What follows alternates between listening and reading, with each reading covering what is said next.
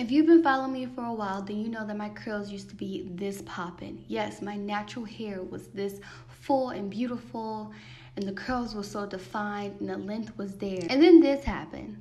I had my daughter, baby favorite. She came into this world and snatched my hair right on up, okay? For a minute, my hair still was the same. The curls were there, the length was there. And then after a while, things just started to dwindle away. Like, things just started to thin out a whole lot. And then one day I woke up and my edges were gone. Literally, like, the edges were gone. I had no edges.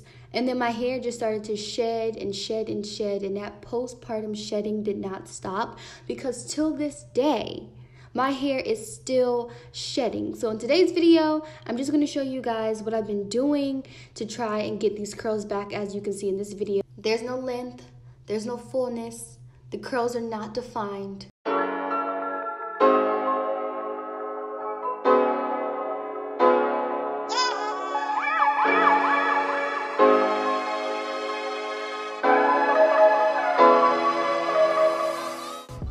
Now, I only straighten my hair when I'm getting a trim. That's the only time. It's like once in a blue moon.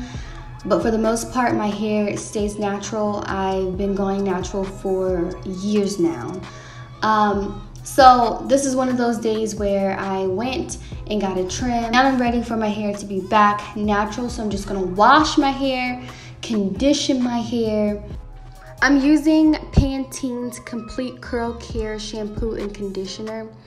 Now, this video is not sponsored by Pantene. However, I did do some e-com videos for this collection when it first dropped. So you guys may see me all over the internet, you know, using these products. I was able to test out the products when I completed some e-com videos for Pantene, and I have not stopped using it ever since, because this shampoo and conditioner is everything. I really feel like it's been helping with the definition of my curls and defining my curls and just rehydrating my hair in general. It's been working really, really well. So I'll have links to Complete Curl Care in my description box. You can literally get it from like Target, Walmart, Amazon, literally anywhere. But I've been loving it, so I decided to share. And y'all already know I'm going in with that aloe vera. Also, if you've been watching me, you know that I love me some aloe vera gel. It's really hard to find natural aloe vera gel in store, like 100% natural, 100% organic. It's hard. So I've gotten back into buying the aloe vera plant and just applying it to my hair on a weekly basis. So that's what I've been doing to hydrate my hair, to get my curls back defined and luscious. It also helps with hair growth. So this is like my curl secret. And I just remember, you know, when my hair was at its best, I was using aloe vera gel a whole lot. It was like in my daily hair care routine. So I'm back and I'm better, okay? I'm back to my normal routine. I'm back taking care of these curls because I really just want my hair to just get back to its normal self again.